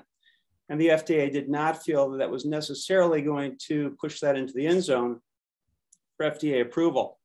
Subsequently, based on their advice, we reduced or eliminated the vincristine, and now all patients in the current cohort are receiving a slightly lower dose of 175 milligrams per meter squared per day, now continuously over a 28-day period. The rationale behind that was based on Jeff's preclinical work, where this drug potentially had a cytostatic activity, and he was seeing that you were seeing a stair-stepping approach. On drug, it appeared to delay the growth of the tumor. Off drug, to avoid toxicity, tumors were growing. And the thought was that if this was potentially working as a cytostatic drug, that continuous infusion would enhance efficacy. So across the board, when you look at both at all subjects and patients treated in cohort 9, sorry, go back one if you would. So we're seeing an overall response rate of 8.1%, 3 patients out of 37 that we believe are at a therapeutic dose in cohort 9 in the expansion cohort. 1 partial response and a disease control rate of 40.5%. When you look at the swimmer's plot, interestingly enough, and I'll show you data both on a patient from Paul Myers and a patient from MD Anderson, those patients that responded, I would note, respond very quickly. And I'll briefly talk about Paul's patient, but his patient responded really within the first 2 cycles. I would note that that was a response purely with the TK216 prior to administration of vincristine. Patient by Dr. Ewing Sarcomas here also responded very quickly. What you'll also see is, of course, that many patients don't respond. And so that raises some of the questions that I'll raise in the next few slides. Next slide, please. So I'll present 2 patients, and I really want to reserve the last 3 or 4 minutes to open the field for questions about what we think might be going on with the drug, potential mechanisms of resistance, and potentially the path forward. So this was a patient by Paul Myers. It was a 19-year-old male. I won't go through all of the background on this, but I would just say that this patient had been extensively treated with a VDC IE-based chemotherapy regimen. This patient was translocation positive and had a very dramatic response within the first 2 cycles. Ultimately, the patient had 1 area that was a non-target lesion that was resected. And this patient has been on drug in a CR state for more than 2 years. Next patient, or next slide, please. So this was a patient by Dr. Rattan. This was a renal Ewing's, translocation positive, also received BDCIE. This patient had relapse after about 1.5 years, numerous, multiple lesions progressing within the lung. And he achieved also a very fast response within the first few cycles of treatment. Ultimately, he had a CR after 6 cycles of chemotherapy, and currently is approximately 22 months on this drug, receiving both TK216, initially vincristine. For the last year, he's effectively been on single agent TK216. Well tolerated, and we have the unusual scenario when you have these 2 patients about whether or not you would ever take them off drug. We really obviously haven't been in a scenario where we see patients respond for this kind of duration. And that brings up the next slide about really where we are with this trial, where do we think we can go? So this was the first human study targeting the ETS gene in Ewing sarcoma. The phase 1 portion of the study is complete. We've defined a recommended phase 2 dose, and we're currently in the final cohort where we're using a lower dose continuous infusion of TK216 to see if we can enhance the efficacy seen in some of the later cohorts. The drug is relatively safe. The dose-limiting toxicity is neutropenia and myelosuppression with some element of thrombocytopenia. Next slide. So this really raises the final slide that I want to go into today slowly for maybe the next 2 or 3 minutes.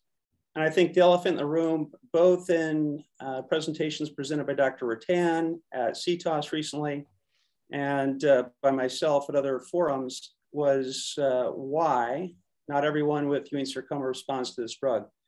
Clearly, Jeff developed some very strong data suggesting that this drug does bind to ETS genes. It does displace RNA helicase A. And yet, given the fact that this is a pathognomonic target in all patients with Ewing sarcoma, one would have anticipated a higher proportion of patients responding to this therapy. And so that raises the question, are there something about the tumors themselves that change how this drug behaves? Is there a variation in cell of origin? Are there epigenetic effects in these tumors that can invoke resistance? I think that's a question very much open in the air. The other thing is that while clearly, based on Jeff's data, the TK216 has an on-target effect of the fusion protein and its interaction with RNA helicase A, I think early on there were some signs that this drug also had potentially off-target effects. And that included data early on from looking at the signature, and it was clear that TK216 was not invoking a so-called Ewing's off signature as classically defined by others in this audience, including Kovar, Patrick Rohar, Olivier Delattre, and others. And so it wasn't purely acting as an anti-fusion protein targeted drug. The other thing more recently is that there's an article in bioRxiv by an investigator that suggests that this drug may be having an anti-microtubule mechanism. And he did that by looking at hypermutable A673 Ewing cells. He selected those for resistance and was able to find that tumor-resistant cell lines had acquired mutations in alpha-tubulin, suggesting that at least in part, or in addition to its effect on the ETS portion of the fusion protein, TK216 may also be working as an anti-microtubule agent. So that brings together mechanisms of adaptation. I have the luxury of kind of listening to many of the talks this afternoon. One could ask if this was truly, or to the extent it was an anti-fusion protein targeted drug.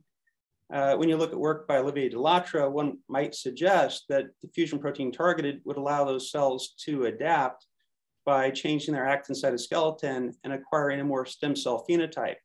And that raises the question that if you're going to look for synergy with TK216 and other drugs, perhaps you would need to use that drug in combination with drugs that target stemness more generically. The other thing is that work that I didn't have time to go through today from our lab, where we had selected cells for resistance to TK216, showed prominent upregulation of markers of stemness, including snail and JAK-STAT, in addition to pronounced upregulation of proteins in the IGF-P3 kinase mTOR cascade. And so that raises the idea that if you're going to use TK216, what would you combine it with if you're going to try to invoke synergy?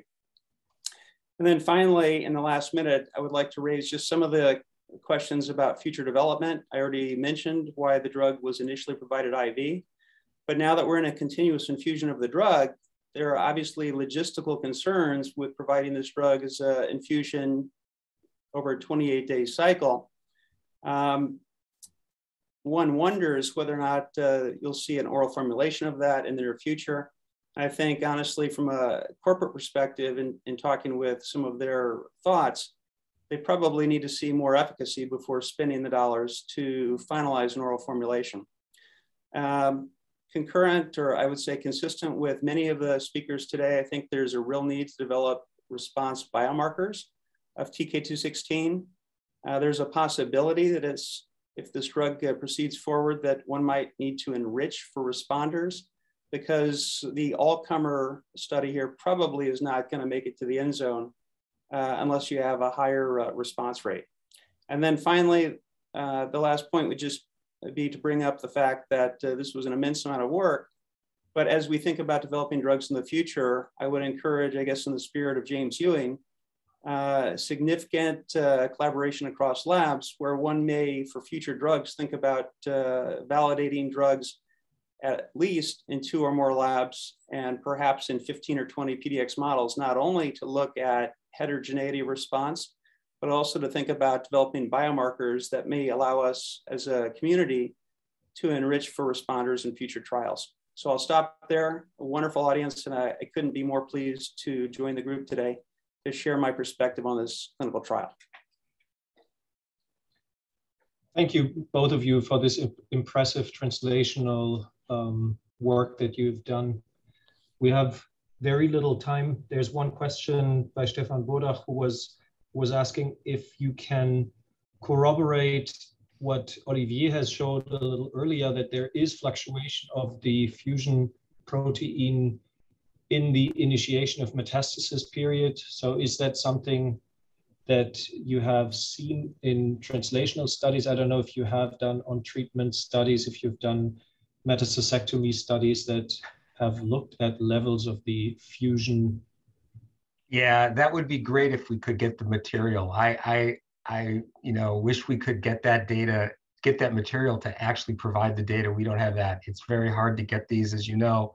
Patients aren't really keen to have metastatectomies of Ewing sarcoma once they're in a relapsing stage, especially once we know those lesions are all going to be Ewing. So, Stefan, I wish we could get it, but it's a hard thing.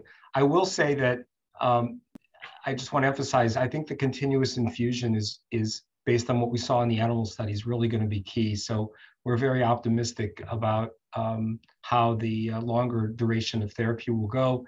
And I will just comment that we do have an NIH grant with Oncternal to develop an oral formulation. So that's actually going forward. So hopefully we'll be able to have that.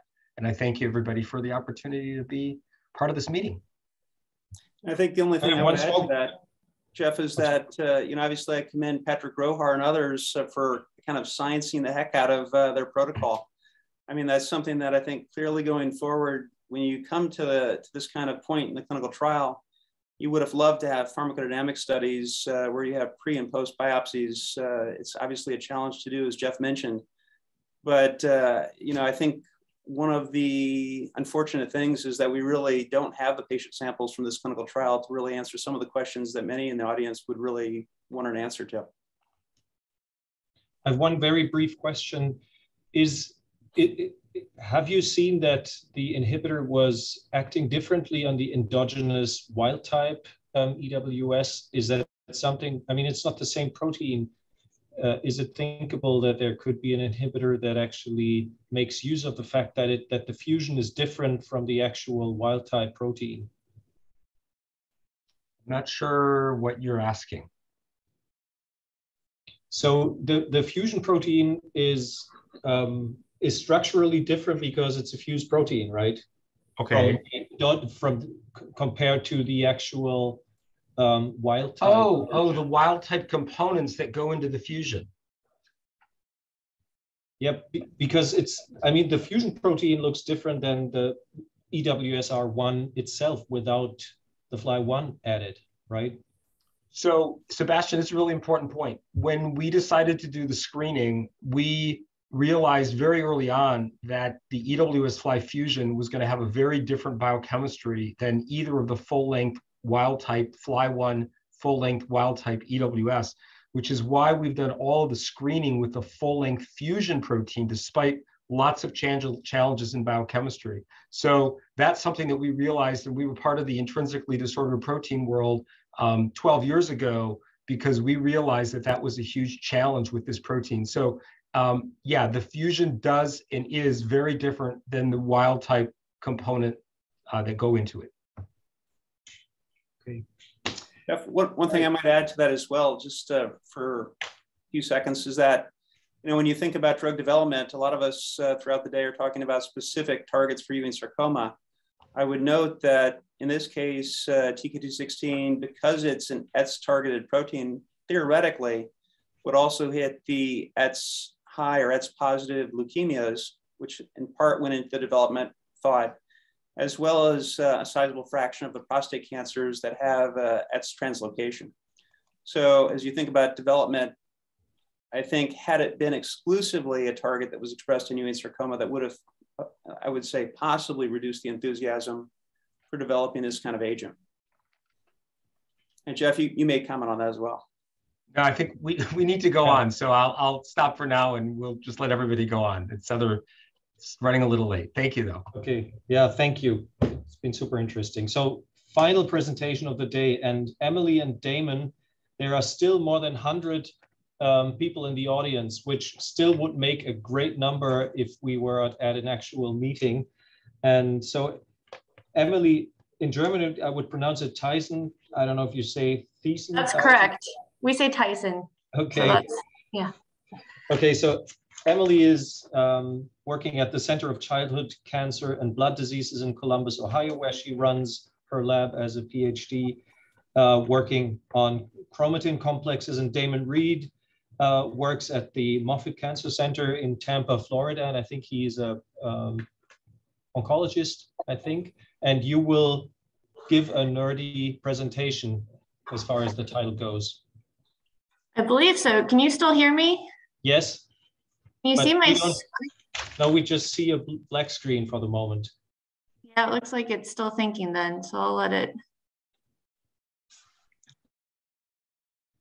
It says double click to change to, I don't know, full screen mode, but.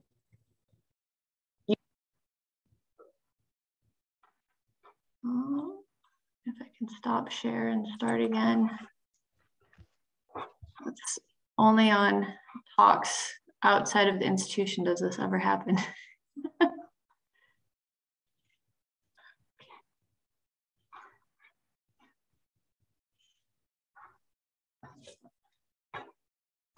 Oh, there we go.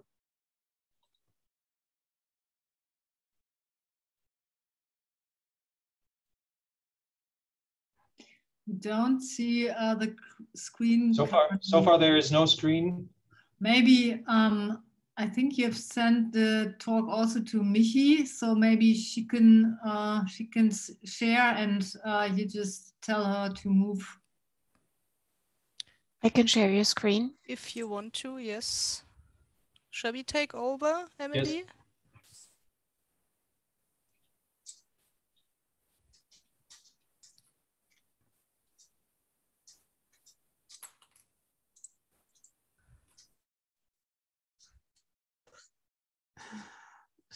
I think we have lost her now, actually.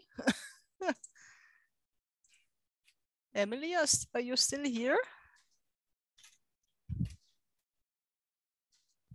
Maybe Damon can start presenting. Okay, I'll try that out. This is the there are slides. Here we go. Is this your presentation? That's the presentation. That's Emily's now. So maybe we just go out again and Damon takes over. So Emily's coming again. She's Emily is re-entering now. Yes. You tell me what to do. Let's just wait a second. until she I is mean, with us if again. possible, it would be good to have Emily's talk first, because it was like the story about the development and makes sense. Emily, would you like to try again and sharing your screen? How does that look? It looks better. Yeah. Perfect. Perfect. Yeah, I just moved closer to the router, so that might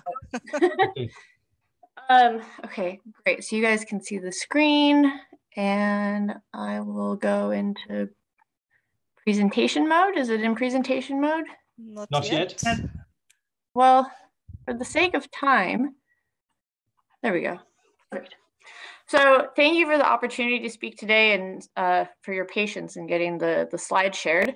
This has been a great collection of talks, and appreciate the opportunity to speak. So I'll talk a little bit about the basic side of this project and understanding and targeting LSD1 function in Ewing sarcoma. And I guess I have disclosures now, which is that some of the projects we have going on in the lab do receive funding from Solarius Pharmaceuticals, but none of the data I'm showing today are actually have actually been funded by Solarius. And so this talk, this project really started amidst a wave of interest in targeting the epigenome, and that's because epigenetic complexes contain enzymes that control chromatin structure and function, and this controls gene expression. And in cancer, if you have dysregulation in the epigenome, you can promote the expression of oncogenes and repress the expression of tumor suppressors. And the hope has always been that if you can find the right epigenetic targeted inhibitor for the right complex and the right disease, that this would be beneficial for patients.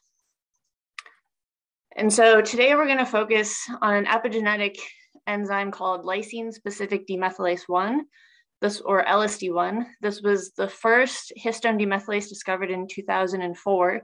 And it's actually a very complicated enzyme. So LSD1 is largely dependent upon the complexes upon which it's interacting with. And so as an example, the tower domain interacts with various proteins that are mutually exclusive, like MTA proteins or CoREST proteins.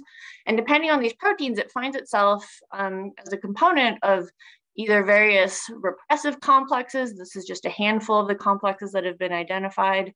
And when it's in a repressive complex, it typically targets the substrate H3K4 mono and dimethyl. For the, you can also find LSD1 in activating complexes, and in these complexes, it typically targets the H3K9 mono and dimethyl marks. And so it also, to add a layer of complexity, it also has non-histone substrates. And so its functional consequences of the LSD1 enzyme activity really depend upon the proteins that it's interacting with, where it ends up in the genome, and what its specific substrate there is.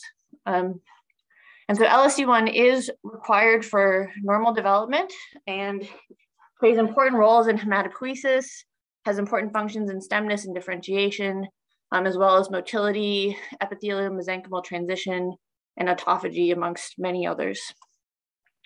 And so LSD1 was first recognized as potentially important in Ewing sarcoma by Heinrich's group in this publication in 2012, where they identified LSD1 expression in a variety of different sarcomas. And not that long after, Steve Lesnick's group identified one of the LSD1 containing complexes, which is the nucleosome remodeling and deacetylase, or NERD complex, as a critical co-repressor that was needed for EW-fly-mediated transcriptional repression. And here you can see EW's fly interacts with both CHD4 and MTA2, which are NERD complex components. And when you knock down CHD4, you see nice de-repression of EW's fly repressed targets, LOX and TGF-beta R2. So this was kind of exciting because at the same time, I was in a different group, an academic drug discovery center at Huntsman Cancer Institute, and we were working on a new class of LSD1 inhibitor. And this is just two of the representative molecules. This is SP2577, which is now called seclidemstat, and our real tool compound has been SP2509. And the nice thing about these inhibitors is that they're reversible. And what that means is that instead of binding competitively with the substrate in the substrate binding pocket, it binds somewhere else on the protein, changes the structure of the protein, And that in the effect kills the enzymatic activity. So you can pick this out with a variety of Michaelis-Menten assays, and we showed really nicely that these are in fact non-competitive inhibitors. So what this means is that not only is this class of inhibitors inhibiting the enzymatic activity of LSD1, but it also will block certain protein-protein interactions by altering the structure of LSD1. And so we showed then in this sort of model looking at EWS-fly repressed targets that there was a nice dose-dependent de-repression of EWS-fly repressed targets in the context of these LSD1 inhibitors. Now, this was really exciting, and as we investigated the compounds further, we were surprised to find not only do these compounds de-repress EWS-fly repressed targets, but they also sort of flip the whole signature and downregulate EWS-fly mediated gene activation. And so this leads to a model where LSD1 appears to be a critical co-regulator of EWS-fly, and that these LSD1 inhibitors somehow break up this critical interaction and disrupt EWS-fly activity. We were also excited to see that when you knock down EWS-fly, it caused resistance. And so this suggested to us that expression of the fusion was sort of a biomarker for sensitivity to this class of inhibitors, because this was very early days. We later have gone on to show that LSD1 in a knockdown itself also causes resistance, and that knockdown of LSD1, the transcriptional signature of LSD1 knockdown matches the transcriptional signature of the drug. And so this has been kind of interesting because there are other LSD1 inhibitor classes out there that are irreversible inhibitors that covalently bind in the substrate binding pocket that don't show any activity against Ewing sarcoma cell lines. And so this has been shown both by our group and others, and this contrasts to the two inhibitors that we're talking about today here in the red and the black. And we also have a negative control compound that we use that has some of the similar functional groups that sometimes people get worried about with these compounds. And this negative control also shows activity at only at much higher levels. And we had a talented colleague actually showed that this sort of differential class effect for LSD1 inhibitors held up across Ewing sarcoma cell lines. So this was a panel of 17 cell lines she had curated in the lab. And so with this exciting signature, it led to this model where we expect that LSD1 NERD is important for EWS-fly mediated repression as an as yet unknown complex involving LSD1 is important for EWS-fly mediated activation. And so we've spent a little bit of time and are starting to pivot towards trying to understand this role for LSD1 in EWS-fly mediated activation. And first we looked at, does EWS-fly expression change LSD1 localization in the genome? And we can see that this is a nice example of a locus where there are some locations where LSD1 doesn't bind when EWS-fly is expressed, but when you knock it down, that changes, and vice versa, places where LSD1 binds when EWS-fly is expressed, and then it shifts when EWS-fly is knocked down. But we also are able to show that LSD1 co-localizes with EWS-fly when it is expressed throughout the genome. And this is in 4 separate cell lines that we've looked at now with cut and run. And you can see here's an example of LSD1 EWS-fly co-localization. And when you break it down to the common peaks across all 4 cell lines, there's a significant overlap between where LSD1 is binding and EWS-fly bound peaks. In any given cell line, you can see that this co-localization happens both at microsatellites and non-microsatellite motifs.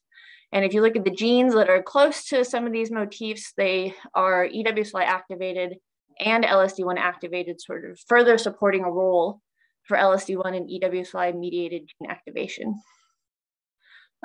We've been able to move on and show that EWS-fly appears to recruit LSD1 directly through the EWS domain, although this is very preliminary data and these are very hard IPs.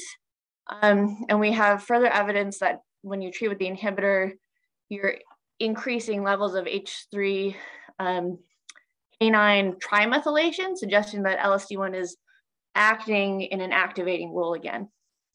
And so a lot of the future work that we're really focusing now is on trying to understand which LSD1 complex is playing a role in gene activation. So we have IP-mass spec data that's identified 3 primary complexes for LSD1 in Ewing sarcoma cells. And we're trying to understand which of these sit at activated genes and at GGA microsatellites. And then how do the LSD1 complexes contribute to EWSLI-mediated gene activation? The class difference in the different LSD1 inhibitors really strongly suggests that it's the scaffolding function of LSD1, and it may be some protein that LSD1 is interacting with and the way it's interacting with it that's important. And then how are these LSD1 inhibitors disrupting LSD1 complex composition, localization, and function? And then we have sort of new projects starting up looking at how this biology varies across tumors driven by related EWS-infused fusions. And then Damon will talk a little bit more about the clinical development, but we're also interested in translational questions, looking at whether there are additional biomarkers of sensitivity and resistance, and what likely mechanisms of resistance there are, and are there any combination strategies that might prevent this. And so the exciting piece of data that really spurred the clinical development of this compound that we had early on was we saw a really nice efficacy in our xenograft models as a single agent. We were actually able to stop dosing, take mice off, and observe them for 6 months and didn't see any tumor recurrence. With that, I'd like to thank everyone, and hopefully I've given Damon enough time to share some updates from the clinical side.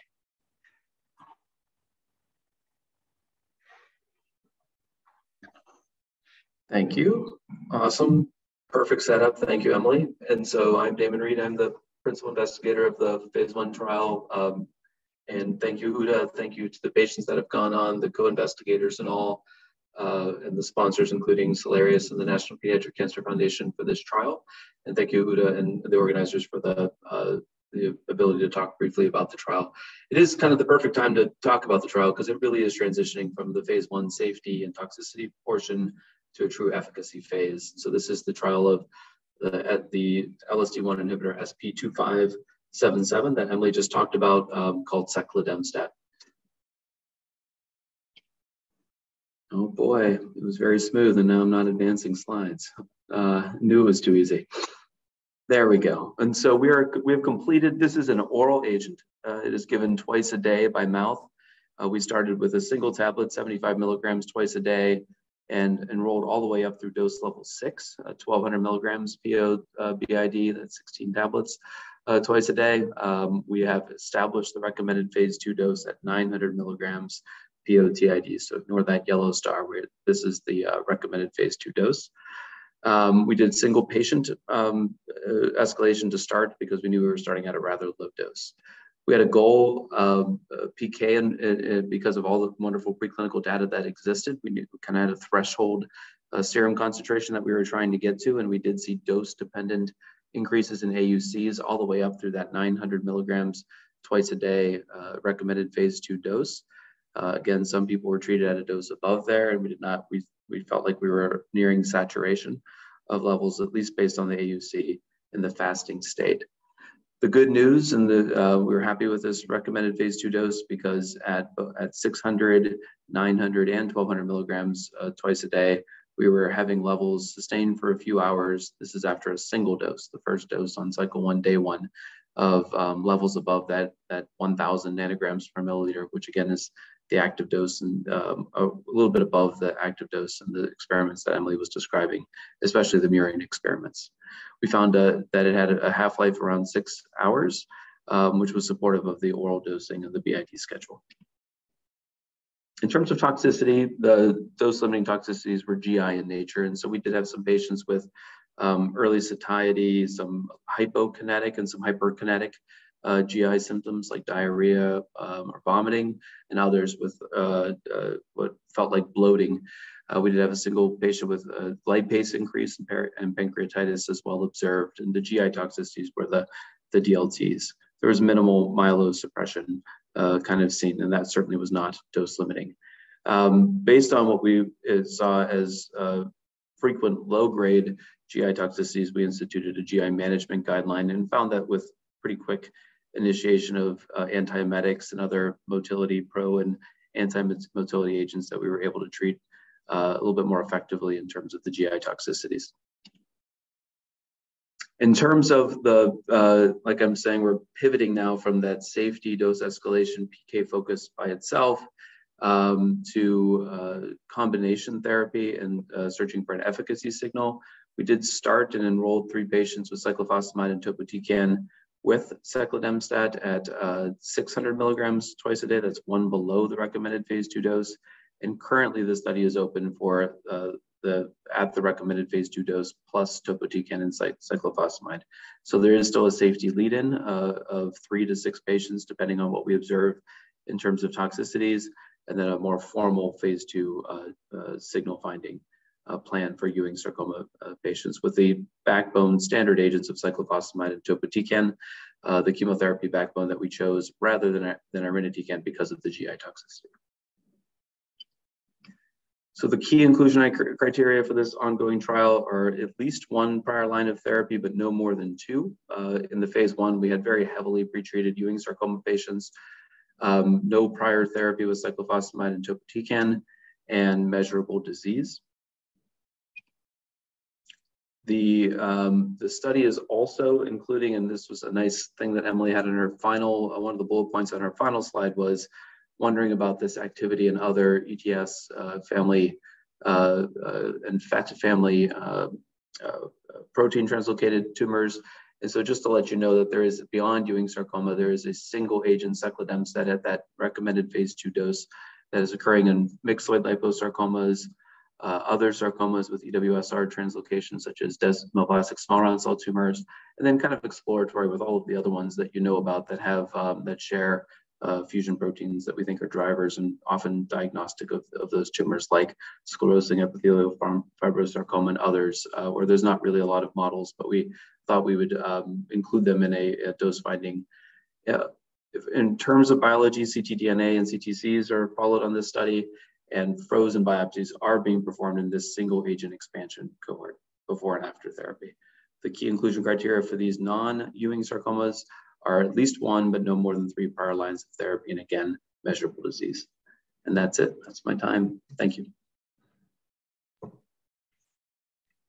Thanks to the 2 of you. This has been such a tremendous session. I think it is pointing so much towards a future where we actually interfere with crucial biological mechanisms in the disease. There was one question from Günther Richter, who was asking, or he was mentioning that he saw HDAC1 and 2 in LSD-containing complexes, and he's asking if you thought about combining it with HDAC inhibitors, the drug. I assume that goes to the both of you. Emily, did you want to take that first? Or we certainly looked at HDAC inhibitors in our own lab, and combining with chemotherapy is simple. My lab's pretty simple in terms of cell lines and just doing combination indices, and HDAC inhibitors seem to also have some activity with that same I would thought. say ours is the looks we've taken have been pretty simple, but have been basically the same. Well, there is a little bit of synergy. Second question, how about using, by Martin McCabe, how about using a randomized TC plus minus cyclodemstat design? Thank you, Martin. I mean, an excellent question, and definitely makes sense. At the moment, the company, we did have an extensive discussion about this, and at the moment, there's a search for a signal of activity. I can understand how doing a 3-drug combination without a comparison arm is suboptimal. We do appreciate things like Recur's data as perhaps an eventual comparator. And so again, an important part of your study. So we're looking for large differences right now as we are designed between our expansion arm and the baseline from Recur. And we do know that it in and of itself won't be enough, but it'll be just informative for the company to make a decision about a more formalized registrational or randomized type study.